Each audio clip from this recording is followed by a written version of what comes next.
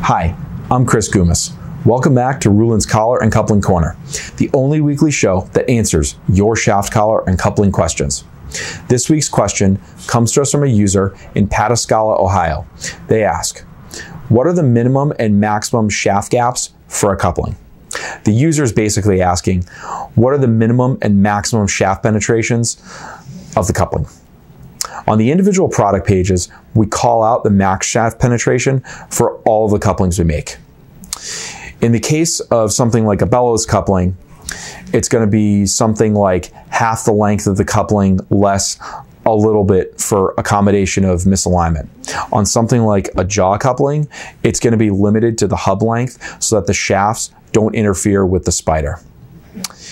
The minimum shaft penetration is not something we currently publish on the website, but is coming soon. For clamp style, the shafts must go all the way through the clamp cut. For set screw style, the chamfer on the shaft must penetrate through so that the set screw doesn't interfere with it. Thanks, and I'll see you next week.